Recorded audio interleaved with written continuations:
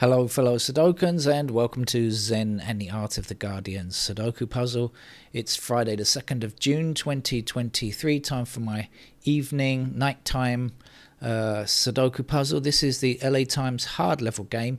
I played the expert level earlier, and if you're new to this channel, you might think, well, or new to the LA Times, you might be thinking, well, surely this is going to be much easier than the expert level game. But no, those regulars will know that that is definitely not necessarily the case.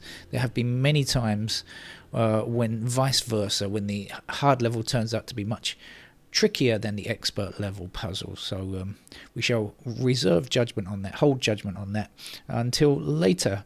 I see a story in The Guardian that vending machines in Japan in one area in Japan rather, have been designed to automatically offer free food and drinks in the case of an emergency, in the case of tsunami or severe storm or something like that, where people are flooded in or anything like that. It's going to offer it's just going to offer free food and drinks. You just press the buttons and out comes your choice. If you've ever been to Japan, you'll know there are vending machines everywhere. And I was thinking about something. Well, when I first went to Japan in the 80s, I saw a vending machine selling underwear in cans. It's true, I promise you, it's true. And so I was just thinking, what about if you had a personal emergency? Perhaps the vending machine could give you some free underwear if you had a personal emergency. You know, maybe a bit too much Japanese curry, the night before, and desperately needing a pair of underwear. Who knows? Anyway, let's get on with the game of Sudoku, shall we? But I assume you know how to play the game already, so I won't bother with instructions on how to play the game. Let's just start with the ones blocking across like so, and then we've got sixes blocking like this. So that's what I noticed whilst chatting about vending machines. What else is going on in this block? What are we looking for? 3, 4 and 7. So we have the 7 down here, so that's going to put 7 into those squares. Can we? I think we can. 7's like so. That's going to give us a 7 up there. And how about the 3s and the 4s? No, we don't think we know much there, do we?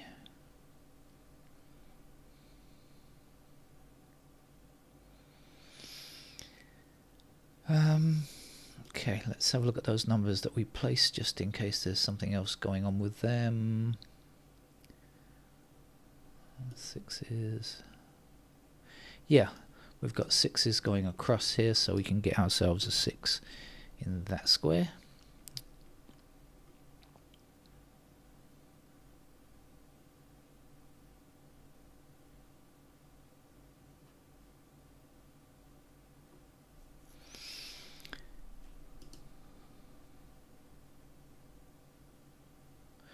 Actually, we have 4 and 6 and 4 and 6 in this column. So going up to the top here, we must have only 4 or 6 in these two squares here. What does it mean? Well, it means the 9s are down here. Let's see about the 9s. They're going to go there and here and... okay. So I see what it means now. So 9 is in one of these squares here. So this can't be a 9, right? This 9 blocks this square, and this 9 blocks those two squares. So we can at least place a 9 just there.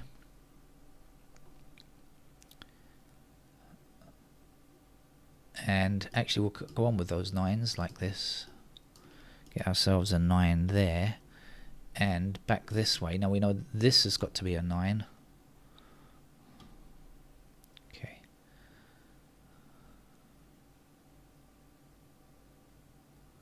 I think that's as far as we can take it, as far as I see. 9s are going to be left like that. Okay, now back again, in case I've got more to do here. You never know your luck. 4 and 6 are in these squares. Do I know anything about the 1? I don't think I do. Do I know about the 2s? Well, 2s have to be in these squares here. What do we know about 2s in other locations?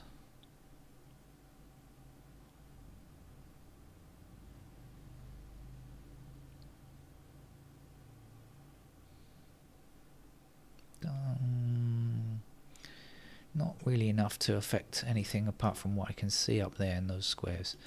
Alright, what do I know about the 5s?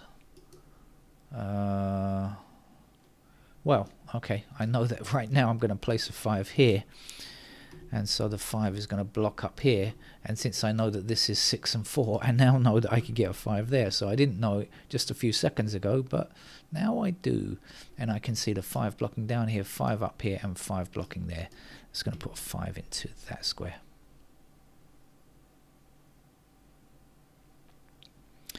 Right, so if this is 6 and 4, what are we left with? 1, 2. Oh, well, of course the 2's now we can sort out, can't we?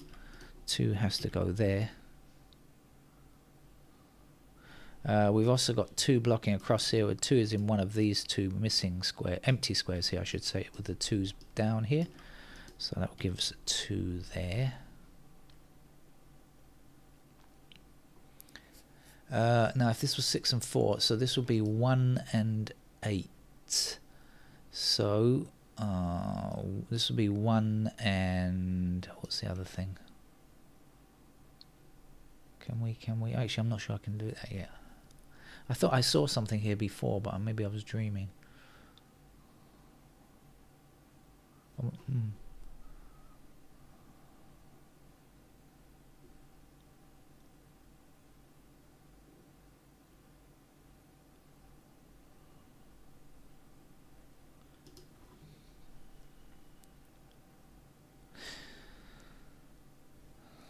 Okay, so if this is 1 and 8, we'll be left here with 3 and 7. And we can't have the 7 here, can we? So the 7 is going to have to go there, and the 3 must be in that square.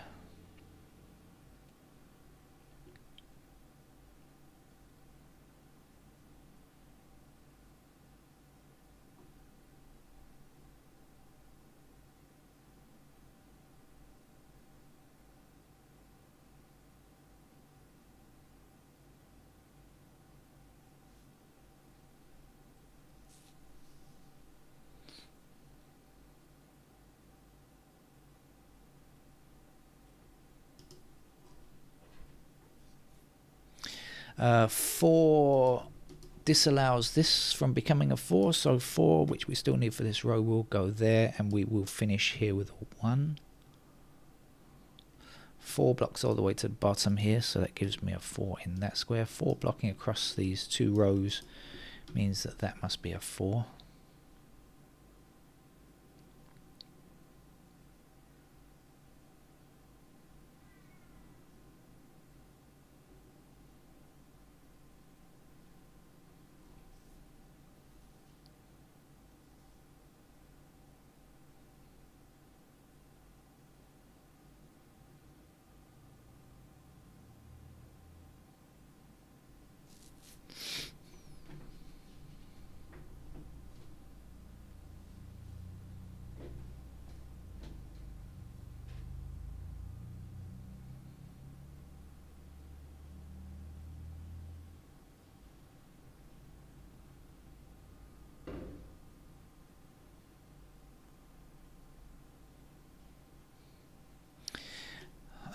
I think I'm gonna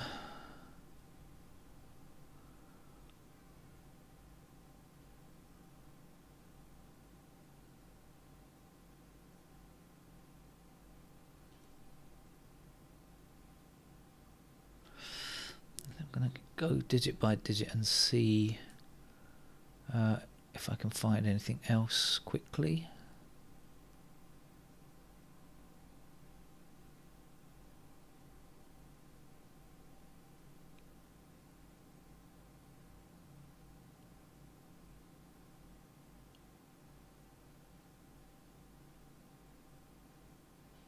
Oh, I see something. 3 is one of our missing numbers here, so this square here can't be 3, can it? We've got 3 blocking across here, so we will get ourselves a 3. Excuse me, we'll get a 3 in that square there.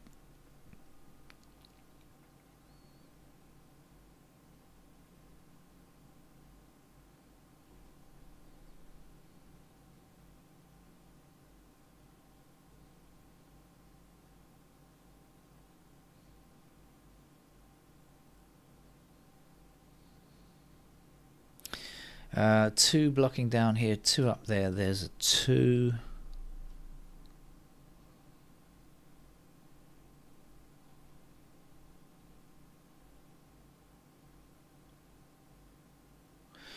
Missing numbers here are 4 and 8. And what does that mean? 3s are here.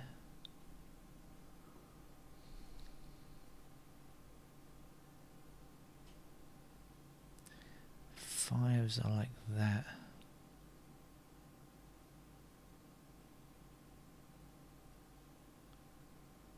Okay, we've got 5 and 6 blocking up here, and we've got 3 blocking over here like this. So these must be 3, 5 and 6. These 3 squares must contain 3, 5 and 6. And so that means this has to be 1. And this then will have to be the 8. 8 blocks across here. That gives me an 8 in that square there.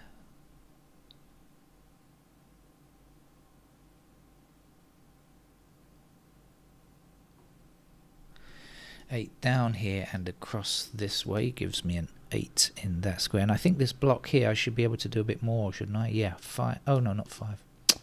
Damn, what is it? Sure, I saw something here before. 7. There we go. 7 blocking down there.